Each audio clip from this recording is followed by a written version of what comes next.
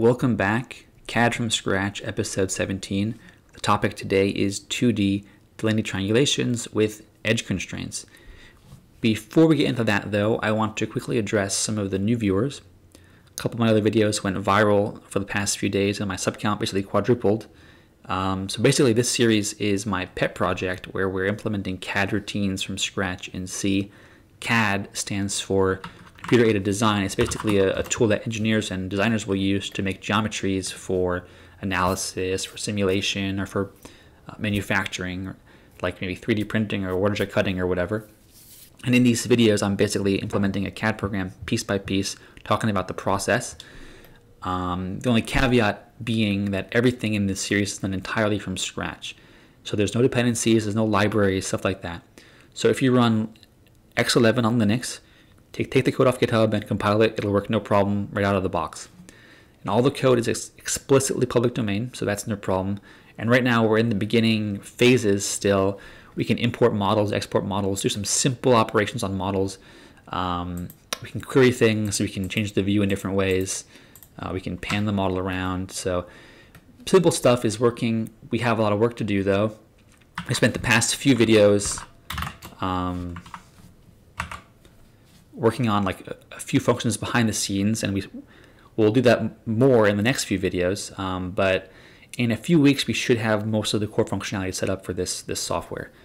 And so if you're like a Python bro and all you do is you spend 6 hours a day pip installing libraries and stuff, you're not going to enjoy this series, I don't think. But if you like knowing how stuff works, then maybe give it a chance if it interests you. And one last thing, I always put a timestamp in the description so you can just skip to see the final result. It may help you get a better idea of what's going on if you're a little bit confused in the beginning. Without any further ado, let's get into the actual content. So what is a constrained triangulation? Well, basically, let's say you had a point set, these white dots here. In the previous video, we talked about how to generate a Delaunay triangulation of that point set. That would be this yellow grid of triangles here. And one good thing about this triangulation is that all the elements follow this special condition. I'll talk about that condition later, but basically it makes all the elements have a very nice aspect ratio and be almost equiangular, be almost equilateral triangles. And so that is very, very nice. The thing is though, there are some cases where you want to impose a constraint on the triangulation. That is, you want this red line to actually be an edge of the triangulation. Now, sometimes that edge will already be part of the triangulation. It will already be a member of the triangles here. When it's not though, you have to somehow cut through triangles and replace them in a way that this red line is now a suitable member of the triangulation. And that's what we're going to talk about in this video. And to do that, we're going to be kind of adapting some of the work done by Sloan in this paper titled A Fast Algorithm for Generating Constrained Delaunay Triangulations, which is a very good paper. Take a look at it. It's available online. You can access it no problem. And I put it upside down here, in solidarity with the plight of the Australian people, because that's where this guy is from. So power to the people, man. Good luck. So why would you want to implement this? Well, I can think of a couple reasons why you might want to do this, some real-world examples and some mathematical ones that we're going to implement in this video. But the first one would be contouring through a defined feature. Let's say you went on a hike and you carried your phone around and you recorded the GPS coordinates and the altitude of a couple parts of your hike, like on a mountain or in a valley or in a flower field or whatever, and you had these data points here, these white dots. And you went home and you made a contour map of your journey using this method for triangulation. And that gives it, that's very, very good for that purpose. I mean, that's one of the reasons why people use this kind of triangulation, is because it makes a very nice contour map where you don't have very slim, triangles. So it's very good for that purpose. However, let's say there was a river here along this red line, and for a fact that river is at sea level. Well, some of these triangles' edges may not be passing through zero in your contour map unless you were to, impose that this red line be a triangle edge at sea level, and that would fulfill that purpose, right? So that's one reason why you would want to, use this method of triangulation. Number two, what about path planning? So let's say you were, I don't know, the Mars rover, and you were roving around Mars, taking soil samples at these white points. And you also had to very quickly measure some kind of wind data along this red line in the same journey, right? And so normally you'd make a triangulation to figure out your path planning route. However, you also want this red line to be part of your route because you have to take measurements along that line. And so you can use this methodology to force the red line to be part of your path, right? And the very last thing is what we're going to do in this video, and that is slicing a mesh. So when you talk about, constructive solid geometries, you basically have bodies overlapping other bodies, and locations where they intersect, those will eventually be constraints on our triangulations that we will have to implement in the next couple of videos. So I'll talk about it later, but know that this is done for a reason. So what is the algorithm to do so? So the first step of the algorithm is just to triangulate normally, to do what we did in episode 16 and just form this yellow grid of triangles from these white point clouds, right? Once you've done that, we can loop over every constraint edge, so every one of those red edges. If the edge is not already part of the triangulation, like for example, this one is not part of the triangulation. If not, record all the edges that it intersects through. So for example, this red edge slices through 1, 2, 3 other edges of the triangulation. So you have to record those in this sort of list here. Then for every one of the intersections, we do a couple things. First, if the triangles that share that edge, because remember, every edge inside of this triangulation shares two triangles. So if those triangles make a convex quadrilateral, we will swap their diagonal. I'll talk about more what that means in a minute, but just know that for now we're going to swap the diagonals of convex quadrilaterals. Otherwise, we skip and go back to step 2. Now, if that new diagonal that we just swapped still intersects the constraint, we're going to add that to a list we're going to add it to the same list of edge intersections. Otherwise, if it doesn't cross the red line, for example, this orange line here is a new new edge, right? If it does not cross the red line, we're going to add that to a list of new edges. And for all those new edges, we're going to loop over them until nothing changes in the triangulation, and we're going to check if the edge is not a constraint and it still violates the Delaunay condition, swap the diagonal. That's very complicated words. I don't expect you to get what that means, but we'll go through it piece by piece and talk about how it operates. So what is the Delaunay condition on the right here? Well, we talked about this in a previous video, but basically, let's say you had triangles with the points V1, V2, and V3. If you draw a circle through the points of that triangle, the circumcircle, if that circle contains point P, for example, then that triangle is violated by point P in this condition, right?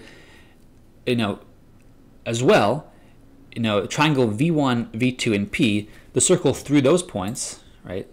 This circle here also includes V3. And so in the same way, V3 violates V1, P, V2. So both these are bad, failing, this condition. So the solution to this is actually to swap the diagonal V1, V2 with diagonal P to V3. So you can see here how that would look. Basically, if you draw this as the new diagonal from those two triangles, the triangle through V1, V3, P does not have a circle that includes point V2, or vice versa, P, V3, V2, that circle does not include V1. So this is the sort of the good swap. This is the bad swap. So in the previous video, we talked about how we can evaluate this condition. And there's some math to do so. You can take a look at this. It's pretty simple. Basically, you evaluate pieces of it as you go and check if things are true or not as you go. And then if they're true or not, you can kind of stop the computation early. And that's kind of the benefit of using this methodology for evaluating the condition. But take a look at that and see if it makes sense. Now, in terms of swapping the diagonals, what does that actually entail? So let's say you had two triangles, triangle L and triangle R. shown here. If these two triangles require a swap, which these ones will require a swap, you have to do a few things. Obviously, you have to change which vertices are corresponding to which triangles, right? So on the left here, triangle L is P, V2, V1, but on the right here, it's P, V2, V3. So you can see that the third vertex there changed identity. But also you have to keep track of the adjacencies. So, you know, keeping track of the adjacencies as you go through this methodology allows you to save a lot of time, because if you can know what triangles touch other triangles, you don't have to constantly search the entire face for the triangle that you need. You can just check, oh, what's the triangle next door? And that makes this algorithm much more, you know, efficient when you implement it. And so you have to keep track of the adjacencies, you have to update them as you go and swap diagonals. You have to, again, swap out what triangles are touching which other triangles. That's very important, keep that in mind. If you implement this and you have any problems, the problems are going to be most likely because you messed this part up. Always make sure you keep track of these triangles and their adjacencies very, very accurately. That's where your bugs are going to be when you implement this. Lastly here, to find the intersections between the constraint edge and your triangulation, it's actually pretty easy. So let's go up to the top again.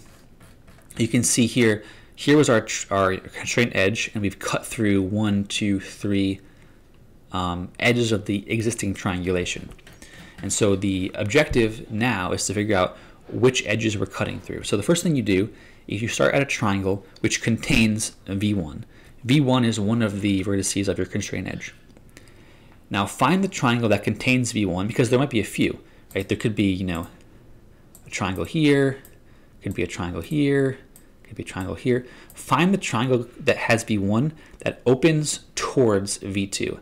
I'll talk about that in a second, but basically what we're going to do is we're going to use this helper function here, which determines what direction is a point from a line segment. Anyway, back to this. Find the triangle that opens from V1 to V2. That's this triangle here. Then go around the edges of the V1 triangle. Remember, we count triangles in counterclockwise order.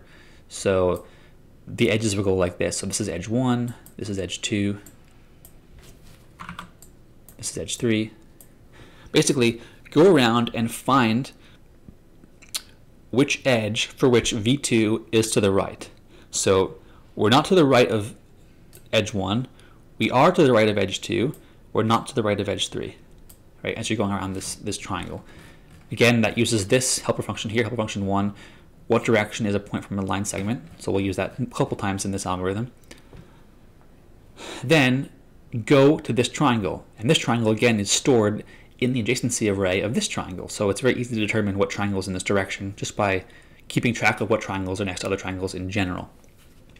And you're going to repeat that over and over and over and over again until you get to a triangle that includes V2.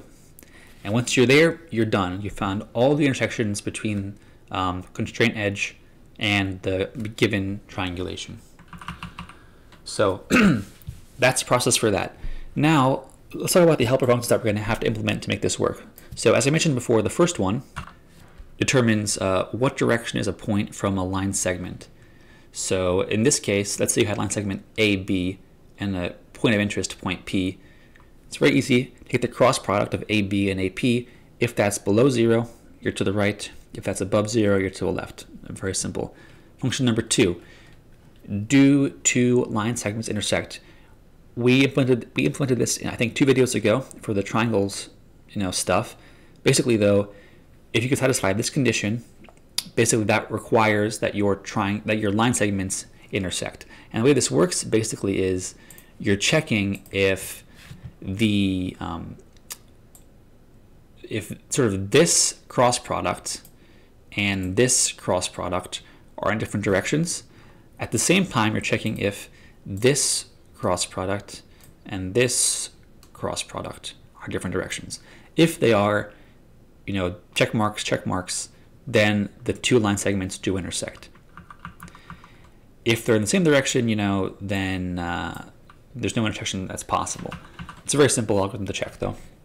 And lastly, helper function number 3 is a given quadrilateral convex. So this is also simple to check. Basically, you go around a quadrilateral, so in terms of the side lengths here, in one direction, and you take the cross product of side I and side I plus 1. If those two are all, if the cross product of side 1 and side 2 is the same as side 2 and side 3 and side 3 and side 4 and side 4 and side 1, if they're all the same direction, then you are convex. If one of them is the other direction, then you're not convex. And in that algorithm, you can just kind of iterate through until one of them is not the same sign anymore. Then you just break out of the algorithm and say, nope, you're not convex. With that, we'll go into the actual code here. And all the code is, actually, first let me show you the main function. What? CD into a file. Okay, smart. Basically, I have a couple test cases here. I have 8 of them. And the way this works is I'm importing to this, I'm basically passing as a parameter a couple of things, a bunch of points, a point cloud, as well as a constraint edge, and how many points are there in the point cloud, right? And so for this case 1, there's only one constraint edge. It passes through vertex 4 and 6. Test case 2 has same point cloud but different constraint edge, etc., etc., etc. I have some of these that have multiple edges for constraints just to check and see how they work, and I'll test these cases out at the very end of the video, and you can see how that works. So now, in terms of the actual implementation of these algorithms here, the 2 test cases, or sorry, the 3 helper functions are shown here. So the first one is point direction from line segment. This just implements exactly that cross product that I talked about before. If a point is to the right of AB, this function returns 1. This function here returns 1. So less than 0 returns 1. Next function here is another bool function, line segments cross 2D. This implements this helper function here. If either of these two are less than 0, if they're both less than 0, we say return 1. If not, we return 0. And the last function to help us out is this quadrilateral convex 2D. This returns 1 if the quadrilateral of P1, P2, P3, P4 is convex. Again, it just computes the cross product here of the sides of the quadrilateral, and returns 1 if it's convex and 0 if it's not. Down to the actual meat of the algorithm here. We had this function last time called Delaunay Triangulate. I've changed one thing, that is we're now passing in a list of constraint edges, and this structure is defined in our geom.h header file here. Very simple, just a list of arrays. So it's a linked list of arrays. So you have the number of values in each member of that list and the actual array itself. So very simple. And so the way this works is the first part of this function is from episode 16. So everything from here on down is episode 16 stuff. Very, very simple stuff. Once we get out of episode 16, that's the episode that basically creates this triangulation here. We have a couple things to do. So the first thing here is we're looping through all of the constraint edges. So that's the first step of the algorithm here, for each constraint edge. So we're looping through this outer while loop is looping through all those constraint edges, and we're checking to find the triangles that each vertex is contained in. Now this is useful because we want to determine sort of like what triangle contains V1. Oops.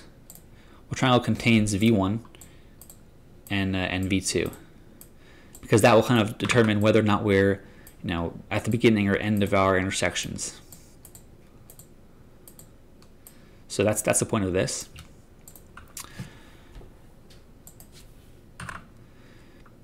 So we're looping through that. Now we're looking through all of those triangles that contain vertex 1, looking for vertex 2. Or until we find an edge that crosses vertex 1 and vertex 2. So again, that's the part of this. So we're looking for this the first line that crosses this this V1 V2 constraint edge. That would be line 2 here. That's the point of this. And so we're using again this point direction from line segment to determine if vertex 2 is to the left or to the right of both edges on vertex 1 on this given triangle that we're looking through.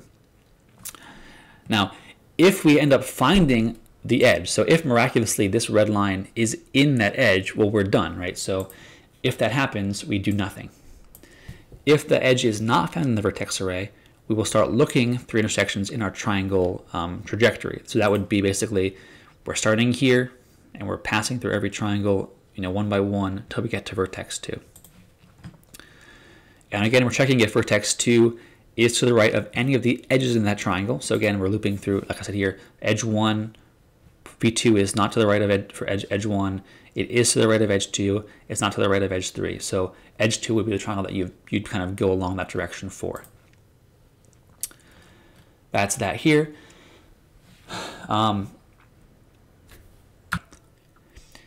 Now comes the question of looping through edges that need to be removed and adding edges onto the triangulation. So we are in this part of the algorithm here. This part of the algorithm here, step 2. So basically, we're trying to find triangles that contain a given edge. That's the first step here. And we're going to try to evaluate if the quadrilateral is convex. That's quadrilateral convex 2D. We're passing in the points on the quadrilateral that contains 2 triangles. If they're convex, we swap the diagonal, that's shown here. And again, we're keeping track of everything. So not just the vertices, but also the actual adjacencies of the triangles. And that's all this that's doing here. All these lines here is keeping track of the triangles and their adjacencies. Now, if that new diagonal still intersects with the constraint edge, we're adding that to our list of intersections. That's what this does here. And if it doesn't, we add that to the new edge list. So that's step 2B right here. Now, it also can happen that the quadrilateral is not convex. If that's the case, we go back to this. If it's not convex, we're going back to step 2 for the next iteration of this this for loop. So that's all fine. Now down here, this is step 3, I believe. So yes, for each new edge, until nothing happens, until nothing changes in the triangulation, we repeat this. So I have this variable here, swaps, and while swaps is greater than 0, we will continue this iteration and this process of triangulating and fixing the triangulation. So swaps equals 0, and at the end of this, we're going to increment swaps whenever a swap occurs. So the way this works is basically we loop over all the new edges in the triangulation, and if that new edge is not the constraint edge, we identify the vertices. First off, the vertices that are not, let me show an example. So for example, P and V3 are vertices that do not share the boundary of the 2 triangles. So these would be like the lone vertices of this quadrilateral. So we evaluate those, and we can use those to kind of enumerate the different edges and points on the triangles. That's very useful. That's all that this does down here. And finally, we're evaluating, as it says in this step here, if it's not a constraint and it violates the limiting condition, we swap that diagonal. So from V1 to V2 to P to V3. So we're evaluating the condition using that same math from the last video for the limiting condition, the math being this math. So if we satisfy the condition, we're fine. If it doesn't satisfy, that is, if triangle 0 has a vertex inside triangle 1 circumcircle or vice versa, we have to swap that diagonal, and that's what all this does down here.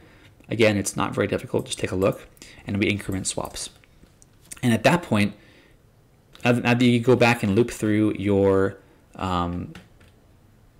new edge loop, you're basically done. So it's a very simple algorithm to kind of conceptually understand. I will say it's very challenging to implement, and it will take you a couple of days to make sure there's no bugs in the way this works. So I'm done with that. Compile, and it should run. And now we can pass in an input test case number to pick a test case. I'll just show you how this looks. So pass in test case 1 or test case 4 or test case 8.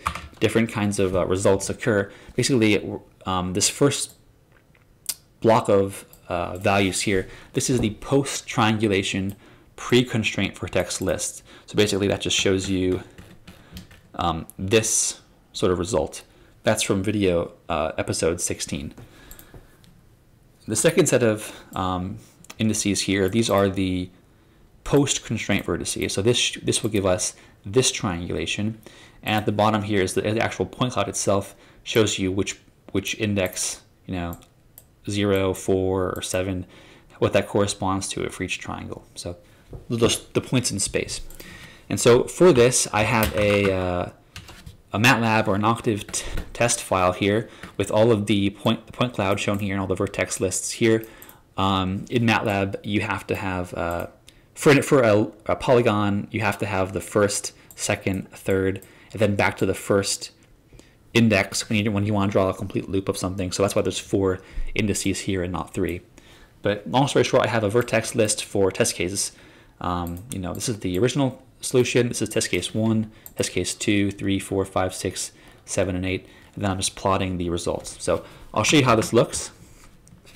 We'll run it through Octave, test M. So here is the point cloud.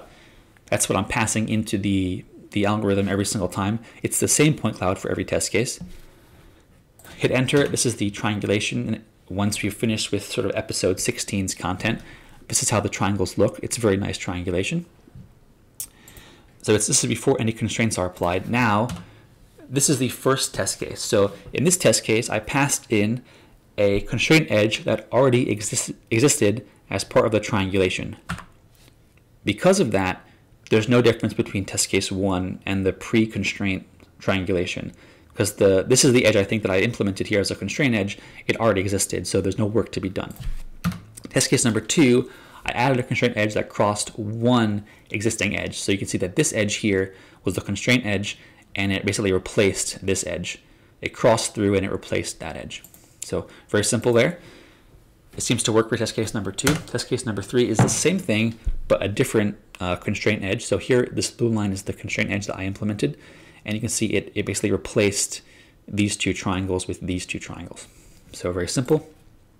Test case 4, a more extreme example of a constraint edge. So here, the edge in maroon here from this diagonal to this diagonal location, that's the constraint edge. And you can see how we've formed these triangles around that constraint edge.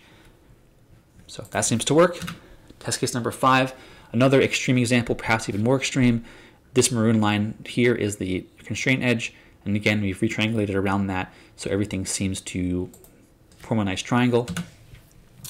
Test case number 6, here I'm implementing 2 constraint edges. So this blue one and this maroon one, they are both not in the original triangulation, so we're both implementing those 2 edges, and they cross through here and here.